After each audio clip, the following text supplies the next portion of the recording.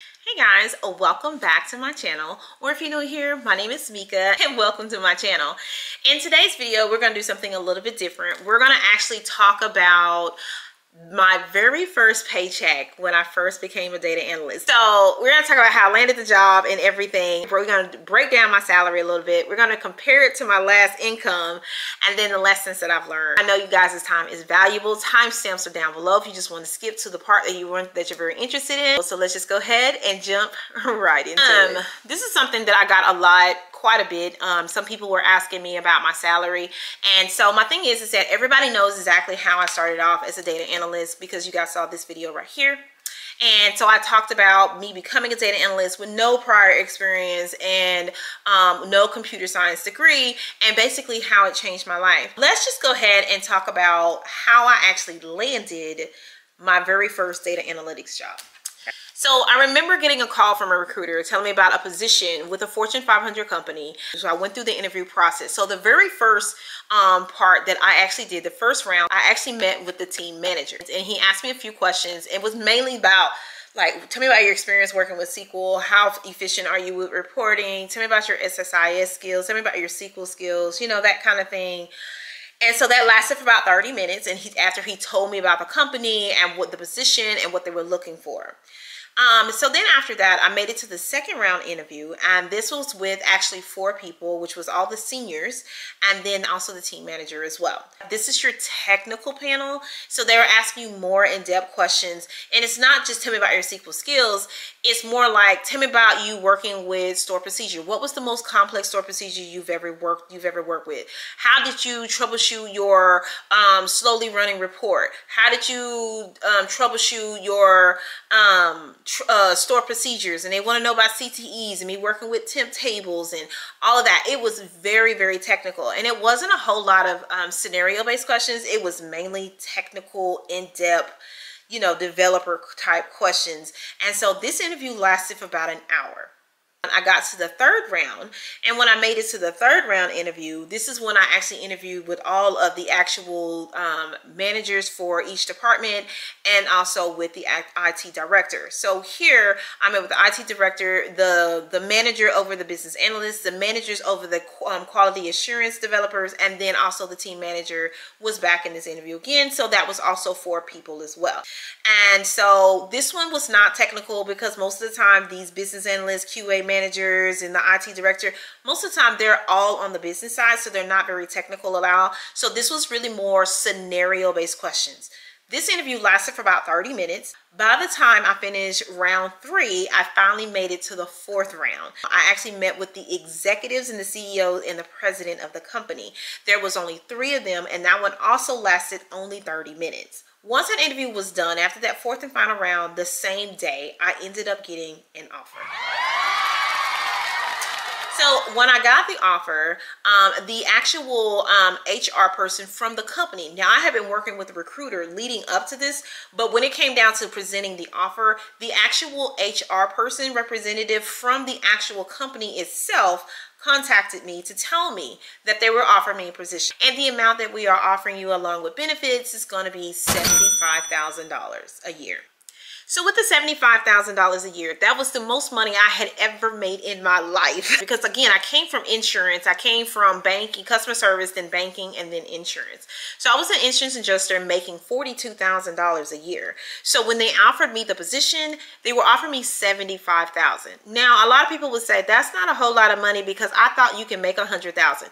Exactly. You can make $100,000 in this field. If you want to make $100,000, please be aware that if you are asking for $100,000, they're going to expect $100,000 worth of work out of you. So just be aware of that. But for me, I was okay with taking the 75 because I looked at it as on-the-job training with pay. That's exactly how I looked at it. I told myself that I was going to work here, get all the experience that I need and everything, and then eventually, maybe after a year or 2 years, maybe even 6 months, a year, 2 years, then I feel like once I got my feet wet, really understand how it goes, really have experience, then maybe I can go and find another job that is willing to pay me what it is that I'm looking for. So going from $42,000 to $75,000 as a data analyst, that was a 78.6, or shall I say 79% pay increase. After working there for about maybe about a week or a week and a half, there was another position that arose, which was the SSAS position, which is SQL Server Analysis Services. So I did take on this role, and because they looked at my resume and said, hey, you have SSAS experience. I had this much SSAS experience, child, like this much. But they offered it to me anyway because there was no one else that was in the whole company that could do SSAS, and they gave it to me in addition to my role. And so they had to draft up a whole nother offer letter, and so then my pay went from $75,000 to now $96,000. Now, so just after 1 month of working there, I went from making $42,000 as an actual insurance adjuster to now making $96,000 as a data analyst. With me making $42,000 a year, the gross was $1,615.38. After you took out federal, medical, and Social Security and insurance for my kids, then I brought home $1,260. So that was bi-weekly. When you add all of that up per month, I was bringing home only like $2,500 a month. Now at the time, my rent was probably like $800 a month. At the time, I had no car note, so I made it work. All my bills was able to get paid with less than $2,500 a month. Girl. Now, once I ended up getting the $96,000 a year, my gross pay went to $3,692.31. So after federal, Social Security, insurance, and all of that, then I ended up bringing home like $2,920. So for the month, I was looking at about $5,800 a month compared to $2,500 a month. So when you compare it to my previous job, the crazy thing for me when I compare my IT, my data analytics job to coming from the insurance world, that I was bringing home $2,500 a month. I was now bringing home more than that every 2 weeks now. And so after I started realizing that I was able to pay all of my bills with just one check, because every bill that I had, I was only bringing home $2,500 a month. So all of my bills were getting paid with the $2,500.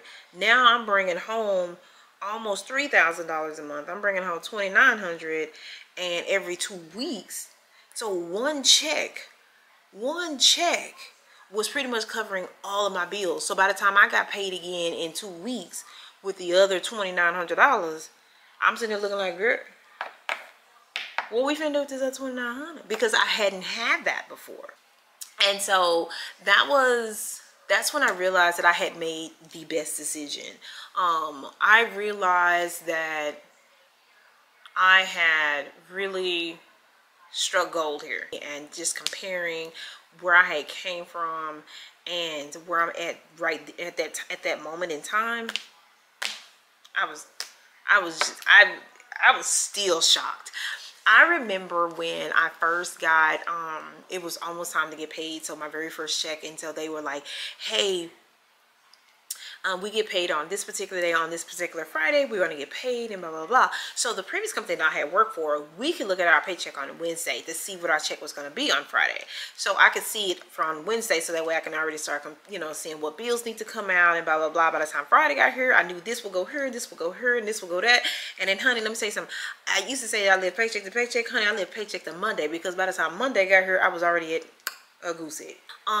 But when I got into the IT field, I couldn't see my check on Wednesday. I couldn't even see it Thursday. I literally had to wait until Friday until it got there. And when it got there on a Friday, my expectations was exceeded abundantly. Like, I couldn't even imagine making that much money at that time. I was just like, $2,900, girl. I didn't even touch it for about a day, because I was like, they gonna want this back, because they made a mistake, child. Like, it's just that it was more than what I was expecting, and I was able to pay all my bills plus still have some money over, and knowing that I'm gonna get another one just like this in 2 weeks. Oh, girl, lessons learned. This is gonna be my thing.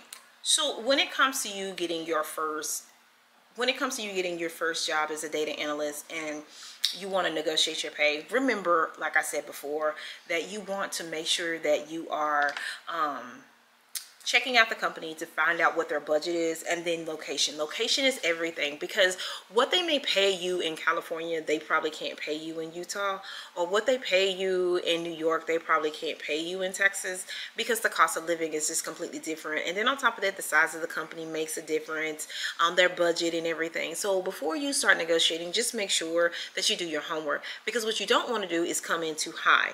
If you come in too high, one or two things is going to happen. One, if they really like you, then if you come in too high, they're willing to negotiate with you and say, hey, we can't meet that, but we can do this. They're willing to negotiate you because they really want you.